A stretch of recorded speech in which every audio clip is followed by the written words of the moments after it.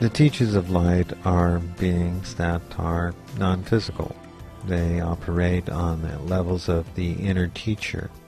They speak forth answers to questions that come from their counterparts, which are the physical beings, those other beings that arrive here and operate in a third-dimensional time-space structure. They also exist within the dream time, in the awareness of the fourth-dimensional structures. These structures operate upon a waveform under the guidance of the quantum principles of interdependence. The third-dimensional process is one of dependence. It is one that every action is dependent upon another action. Every material construct is related to another material construct. The third dimension is thus linear and dependent on karma, in that everything is action and reaction, where there is friction, where there is a constant communication, a communion between everything that exists on this level of being.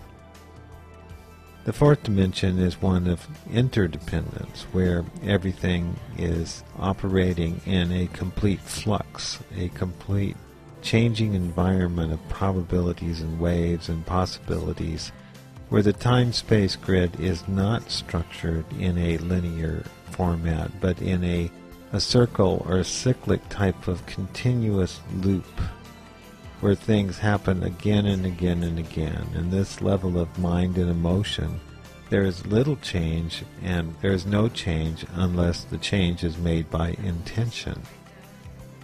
It is through this intention that emotion is generated, and with emotion there is a force of energy that allows the being to move through the substance of the fourth dimension, which is a spatial grid of the mysterious substance of what was known as the unified field, where this field of energy, this plasma energy, is part of a hyperdimensional infrastructure that has no bounds in time or space, that it moves through, into, and out of existence on a constant basis, where it does not have shape or form or meaning.